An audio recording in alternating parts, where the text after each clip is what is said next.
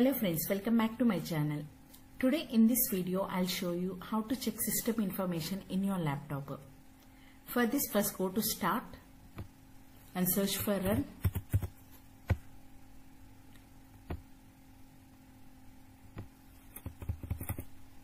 Here start typing MS Info 32.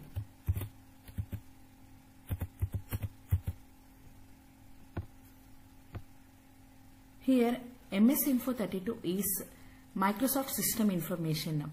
This tool usually gathers information about your computer and displays a comprehensive view of your hardware, software and system components, which you can use to diagnose your computer issues. Next, click on OK.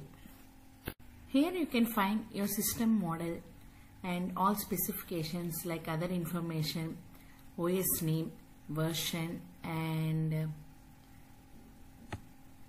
RAM details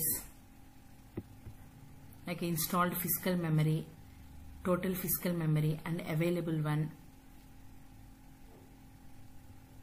So in this way we can check system information in your laptop.